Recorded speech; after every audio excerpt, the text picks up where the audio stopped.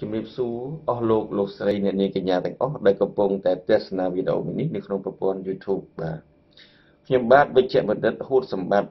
សូមធ្វើការចែករំលែកនៅចំណេះដឹងខ្លះជូនដល់បងប្អូនអស់លោកស្រីទាំងអស់ឲ្យបានយល់ដឹងពីជំងឺរបស់កុមារមួយប្រភេទដែលគេហៅថាជំងឺផ្សិតប៉ោមពីកំណើតបាទបងប្អូនធ្លាប់ឃើញទេកុមារដែលមានផ្សិតប៉ោមពីកំណើតបាទជំងឺផ្សិតប៉ោមពីកំណើតនេះភាសាអង់គ្លេសគេហៅ umbilical hernia បាទវាជាការលានចេញនៃពោះវៀន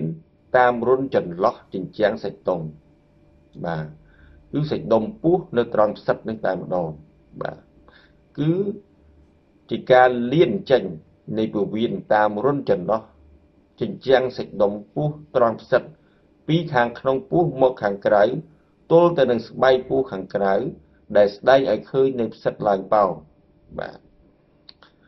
តើផ្សិតប៉ោមនេះមានលក្ខណៈបែបណាបាទជំងឺផ្សិតប៉ោមនេះមានលក្ខណៈបែបណាបាទផ្សិតប៉ោមដែលលៀននេះគឺប៉ោមកាន់តែខ្លាំងនៅពេលដែលកុមារខំប្រឹងស្រែកយំប្រឹងបន្ទោបង់ប្រឹងក្អួតប្រឹងក្អកជាដើមផ្សិតដែលប៉ោមនោះនឹងរួមតូចទៅវិញនៅពេលដែលកុមារគេងឬនៅពេលដែលយើងយកដៃរុញផ្សិតនោះចូលទៅបាទចូលទៅក្នុងពោះបាទហើយថាតើត្រូវព្យាបាលជំងឺប្រភេទនេះដោយវិធីណាបាទតាមពិតទៅជំងឺនេះជាទូទៅមិនបាច់ព្យាបាលទេ 90% គឺវិជាដោយខ្លួនឯងបាទ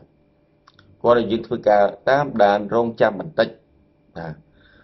ពីព្រោះអីជំងឺនេះគឺវាអាចជាទៅវិញដោយខ្លួនឯងក្នុងចន្លោះអាយុពី1ឆ្នាំទៅ2ឆ្នាំប៉ុន្តែជំងឺនេះក៏អាចព្យាបាលដោយការវះកាត់ដែរបើសិនបើក្មេងអាយុ5ឆ្នាំហើយជំងឺនេះវាមិនបាត់បាទតាមពិតទៅវាគ្រាន់ជំងឺនេះកើតឡើងដោយសារតែប្រព័ន្ធសាច់ដុំពោះបាទភ្នាសសាច់ដុំពោះនិងភ្នាសសាច់ដុំពោះមិនទាន់រឹងមាំបាទដែលធ្វើឲ្យមានចន្លោះប្រហោងធ្វើឲ្យពោះវៀនអាចលៀនចេញទៅតាមរុនប្រហោងដែលខ្សោយនោះបាទដែលធ្វើឲ្យសាច់ដុំដែលធ្វើឲ្យឃើញផ្សិតនោះឡើងប៉ោមតែពិតជាប៉ោមនេះគឺដោយសារពោះវៀនដែលលៀនចេញពីក្នុងពោះមកនៅពីក្រោមស្បែកបាទដល់ហើយការព្យាបាលរបស់វាដូចខ្ញុំនិយាយសរុបទៅគឺយើងមិនមានការវះកាត់អីភ្លាមទេគឺទៅរងចាំបាទអាយុ5ឆ្នាំហើយបើកុមារនៅតែមិនបាត់គឺត្រូវធ្វើការព្យាបាលដោយការវះកាត់បាទបើសិនជាបងប្អូននៅមានចម្ងល់មិនយល់ត្រង់ណាបងប្អូនអាច comment សួរនៅក្រោមវីដេអូ comment សួរខ្ញុំបាទនឹងព្យាយាមឆ្លើយជូនបងប្អូននៅពេលដែលខ្ញុំបាទមានពេលទំនេរបាទហើយបើសិនជាបងប្អូនគិតថាបងប្អូនយល់ថា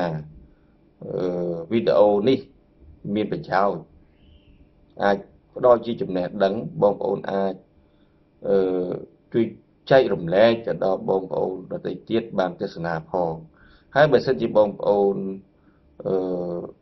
ចាប់អារម្មណ៍ចំពោះវីដេអូដែលអប់រំទាក់ទងនឹងសុខភាពនេះសូមបងប្អូនជួយចុច Subscribe នៅក្នុង Channel របស់ខ្ញុំគឺ Dr. ហួតសម្បត្តិដើម្បីទទួលបានចំណេះដឹងផ្សេងៗទៀតបាទសូមអរគុណបាទសូមជម្រាបលា